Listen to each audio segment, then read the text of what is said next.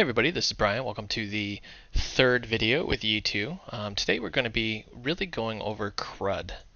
So first thing you want to do is bring up your website if you haven't already, and then we're going to go to a route, which is the question mark equal, equal GII. That's GII. That'll bring you to the code generator. And once again, it's a magical tool that will write all the code for you. So we're just going to bring up our little, I have some code of something else that I'm working on here. Sorry about that. Get a little organized maybe. Pet store, where are you? There we are. So we've got this code that we've been working on here. And thus far everything's been auto-generated, and that's not going to change for this tutorial. We're going to generate some stuff for this as well. So we can just see that, we only have our site controller, but we've already generated the models from the previous tutorial. So what we're going to do now is generate what's called CRUD, which stands for Create, Read, Update, and Delete. Basically, it's just a bunch of views and a controller that allow you to, well, create, read, update, and delete. So we're just going to go ahead and click Start under CRUD. And if you've used the GII1, this will be a little confusing because you have to actually do the fully qualified path to wherever you want to put this thing. So the model class, what do we want to do here? Let's bring up our database. We want to, let's make a pets. Let's do that. We're going to take this pets table and we're going to make some CRUD for it. Actually, you know what? No, we're not. We're going to do accounts first because we've got our column constraint. Oh, no, we don't. All right. Yeah, well, we'll do pets. I like pets. Why not? So we're going to do app models pets. Now, whenever you have a question, just mouse over the label here and it will tell you exactly what it's looking for. Now, a search model, that's different than a model. A search model allows you to, well, search. It sounds a little confusing, and it is. The reason why you need a search model is because a model is a representation of the data. And if you're going to search, you're actually going to perform a filter. So you're changing the representation of that data. So we're going to do pretty much the same, app models, and then we're going to say pet search.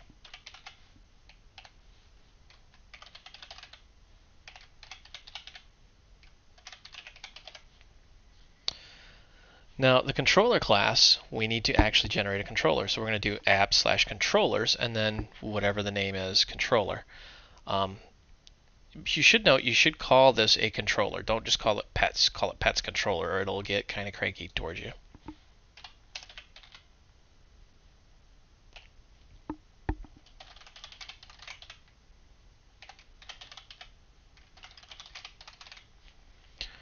Alright, we're going to go ahead and hit preview at this point. And if you get an error, just, figure out what it's telling you. 9 times out of 10, you don't have the right path or you have a naming convention incorrect. Notice how we didn't have to fill in the view path, it just automatically knows. But if you want it in a different location, this is where you would change it. And it's going to give you a preview of everything it's going to create. Notice how we're creating a controller, we're creating model, the pet search, the pets model already exists. And then we're creating some views here. We're going to go ahead and hit generate. Ta-da! Now, unlike GII version 1, this does not give you a nice pretty little link for you to click on to preview it. It's just code was generated. And I think I said this in the previous tutorial. Sometimes you'll click that and it'll say generating, but you won't actually have a file. And so it's always good to go out and check. There's our pet search.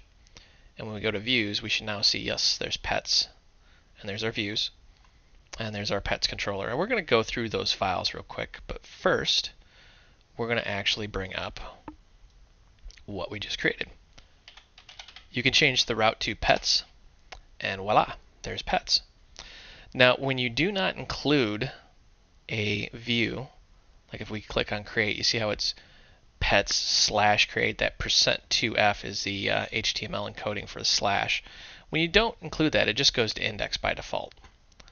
So let's go back, and this is called a breadcrumb at the top.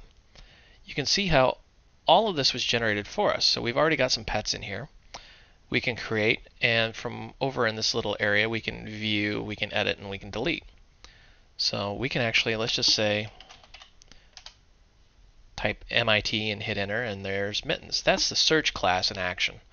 The reason why you need that search class, once again, is because you're changing the representation of that data.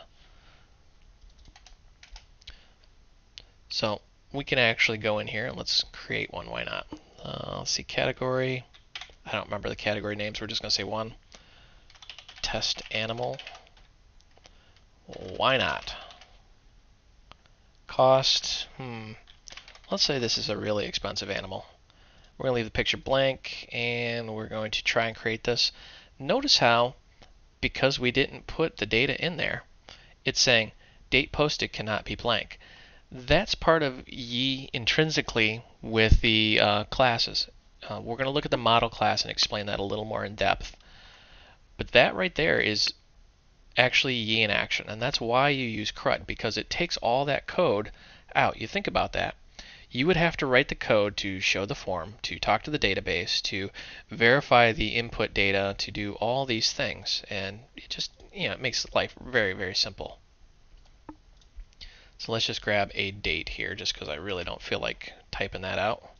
I'm pretty lazy when it comes to that stuff. And ta-da! We have created an animal.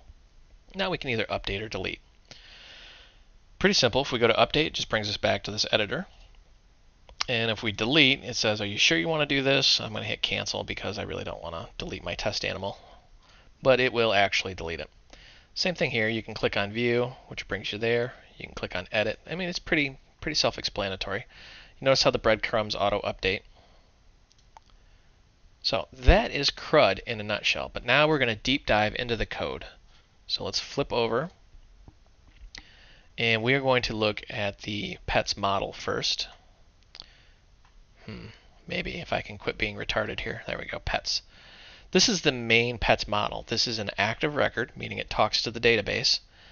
And some of these things may be new to you. You see these properties? That's how we tell this is a specific property. Sounds self-explanatory, I know, but you need to have those in place, and it's all auto-generated for you. And if you don't have those, bad things will happen. You won't be able to access it. Now this right here is a special property. See this ID category 0? Let's flip over to the database real quick. Remember how we did this foreign key? This actually points to the index in the category table. So what GII does, let's flip back here, is it creates a special property based off whatever the name is, and that actually will do what's called a lazy load on that record. Meaning, if you say pet, well, it would help if I actually did this right, pet, and then you do a pointer to the ID category. I'm going to copy and paste just because I'm lazy. It'll actually load that record from the database automatically, and then you can say name like that. So you don't actually have to do a full SQL query to pull that up. Pretty neat, huh?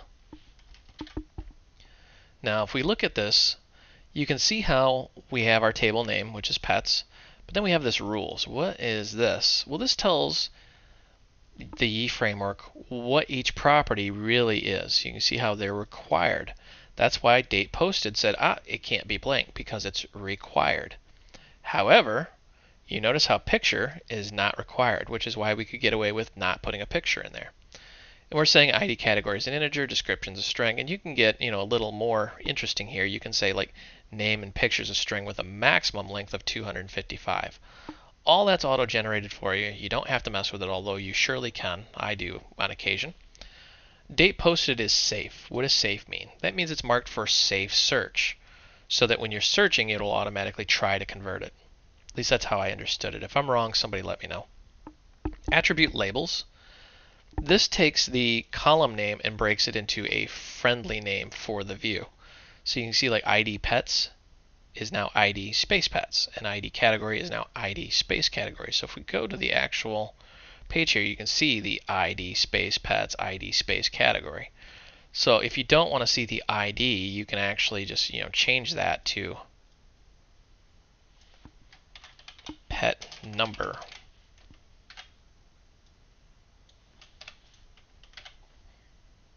So when we just kind of update this, you can see it's now pet number.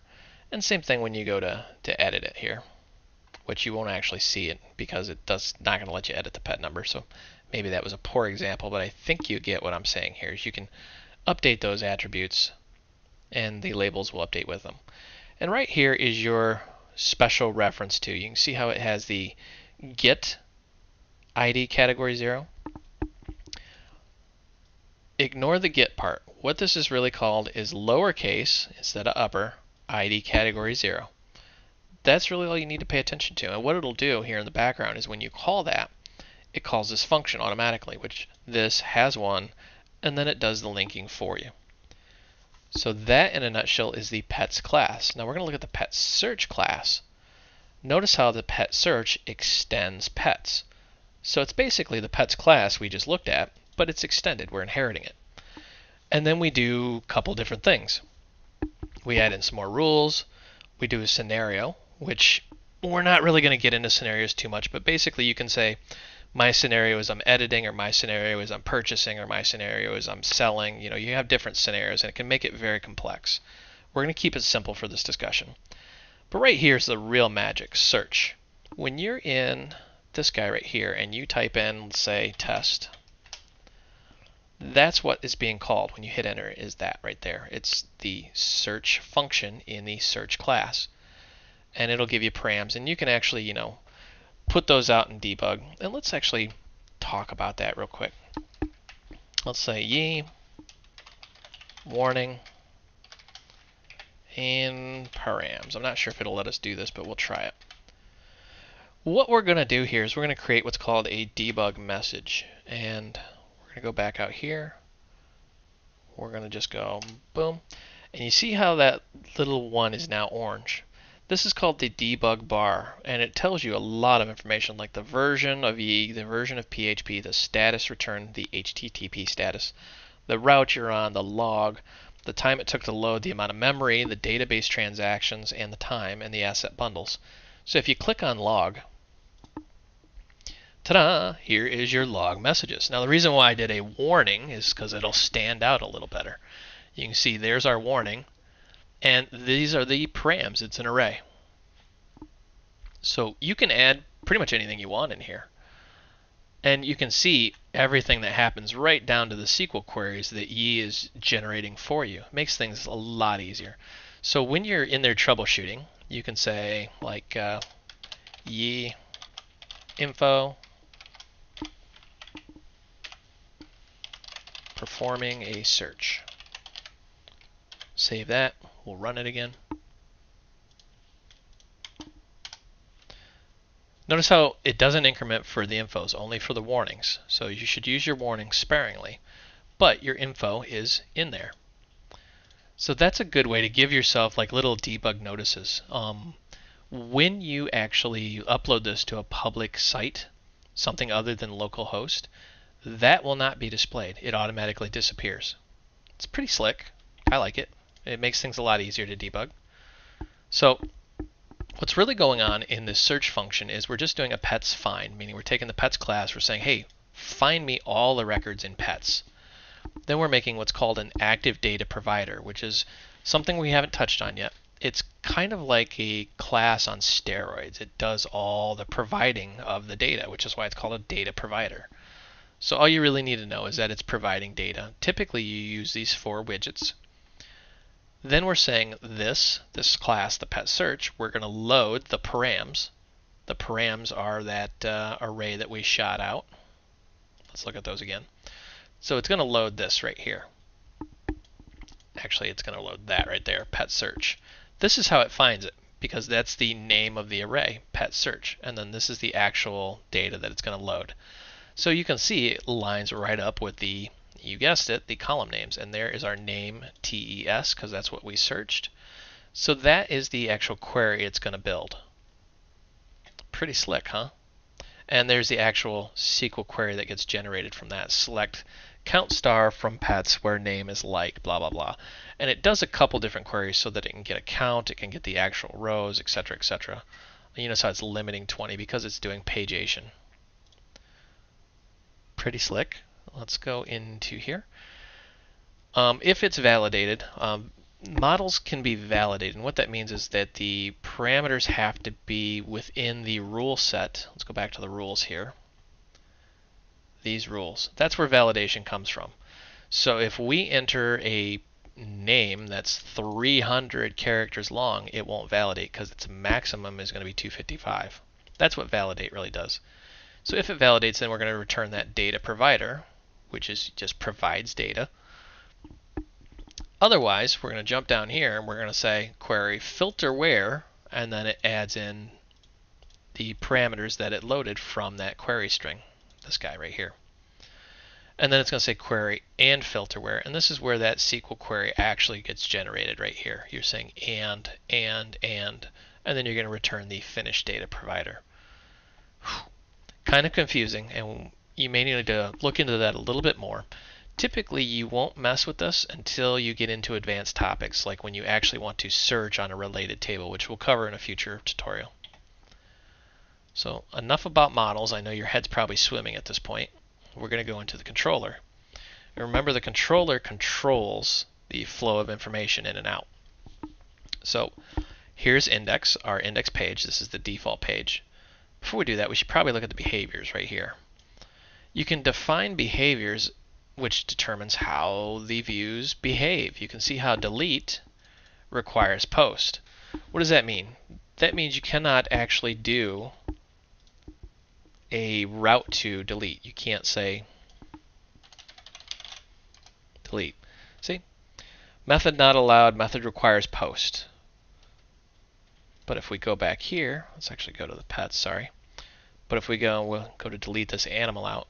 Notice how it's saying, do you want to do this? And if I hit yes, which I'm going to do, it actually makes a post in the background, loads the page, and you can see how it's now gone.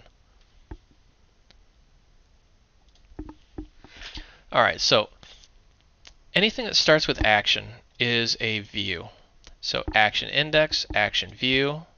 So a view is kind of confusing. It's just going to load the view file. It's going to load the create file. It's going to load the update file.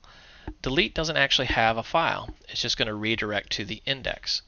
So when it does that redirect, it's going to load, you guessed it, the index file. And we're going to keep scrolling down.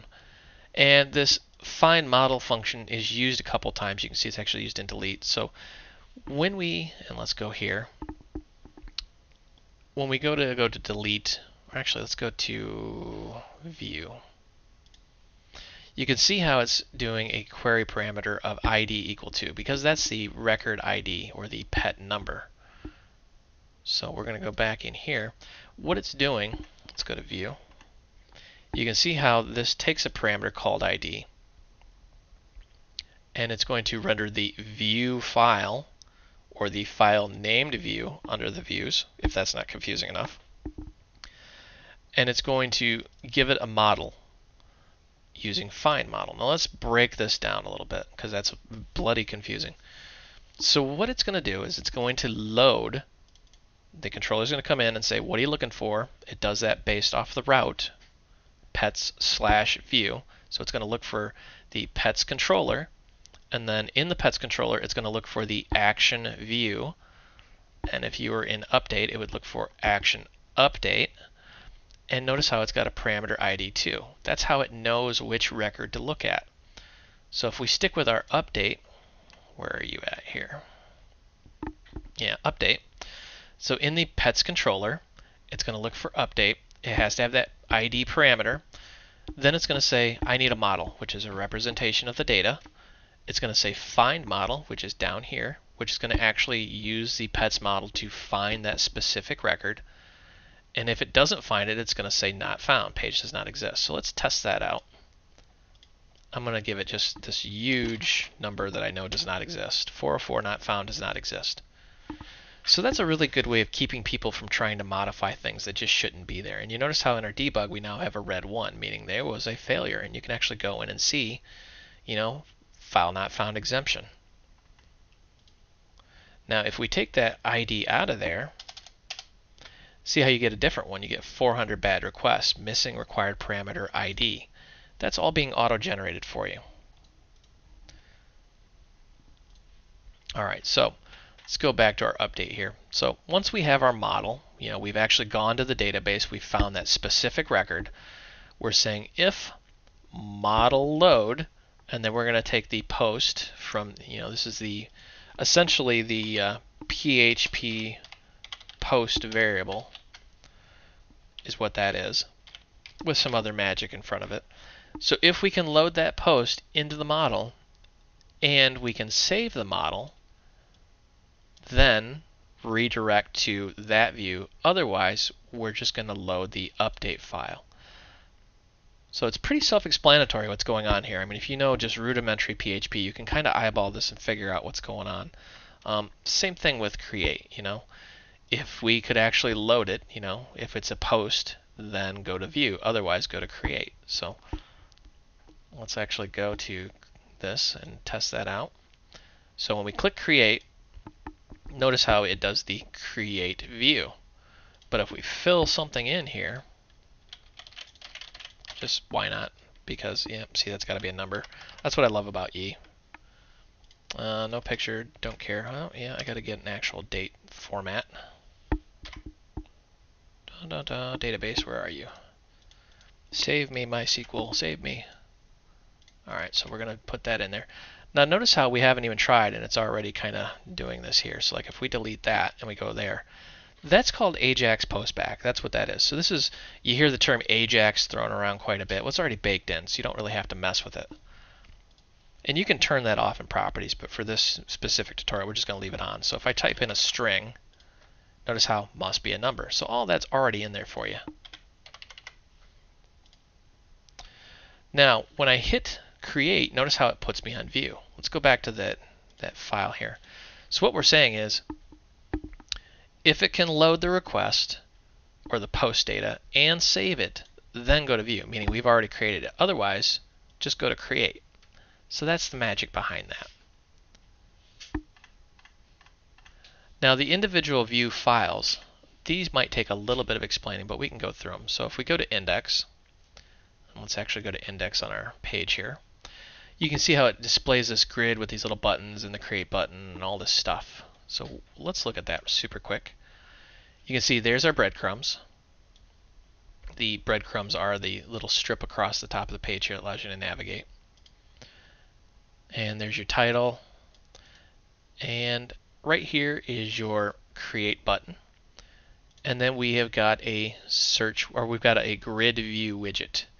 The concept of widgets may be a little new to you. Basically, it's code that already exists that you can just simply call.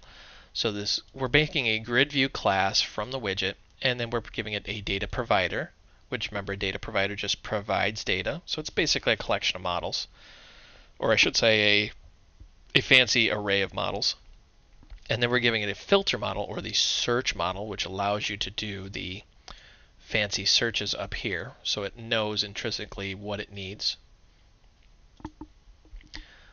And then we have the different columns, like we have a serial column, and then we have our different columns from the database. You notice how this one says end text. That's how you format it automatically. And then cost, etc. And then you have this action column. So we're going to look at serial and action, the first and the last. So the serial just puts a number right up the front here, 1, 2, 3.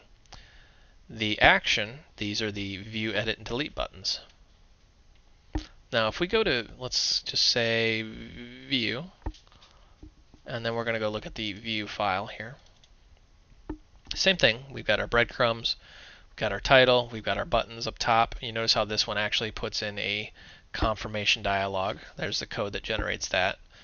And then we once again have a widget. This one's a details view, which is different than the grids view. This is the details. That's the grid. So the details view is pretty much just for looking at a specific record. And then once again we have our columns in there. Now if we go to update, you see how we got a whole lot more breadcrumbs, and we've got very little code, but it says this render underscore form model equal model. What's that mean? Well, let's break this out here. Let's actually go to update. You notice how it displays a heck of a lot more than what we're seeing. We got all that breadcrumbs, but it's displaying this huge form. Well, this is, a prime example of code reuse. We have this underscore form file, which is right here. And that is what's being loaded. And this is used when you update or create. The model is the parameter passed by the controller. So let's actually go into update. You can see how we got the model here. And we're saying, this redirect, and then we're giving it the model ID. But if we do the update, we're actually giving it the model class itself. That's how that gets in there. So when we go to update, it has this right here, which tells it what it is. So there's our model, which is actually a app models pets. And then we're passing that as a parameter to the underscore form file. So it can be reused over here as well. There's our model. So whenever you're wondering what something is, like if you want to know what a form is, it's actually a yi/widget/active form, and you can dig up that class and look at the code. When you're wondering what this is, it's actually yi web view. You can dig up that code and look at that too.